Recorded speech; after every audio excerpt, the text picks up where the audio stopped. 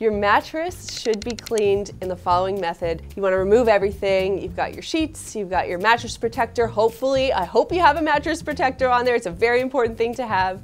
And then you can just air it out for a little bit. You might want to open your windows too. Your mattress might be a little stinky. It's fine, we've all been there. And you can take baking soda and sprinkle baking soda. What I like to do is have a sifter and pour baking soda into the sifter and then just tap the side of the sifter and let it sort of spread evenly over the top of the mattress. Let it sit like that. You can even leave it for an hour. Baking soda is pretty innocuous in the sense that it won't harm anything. It'll only help your situation. It'll only help remove odors. And then you can use a vacuum with brush attachment. You want the vacuum attachment to be very clean by the way it's going on your mattress.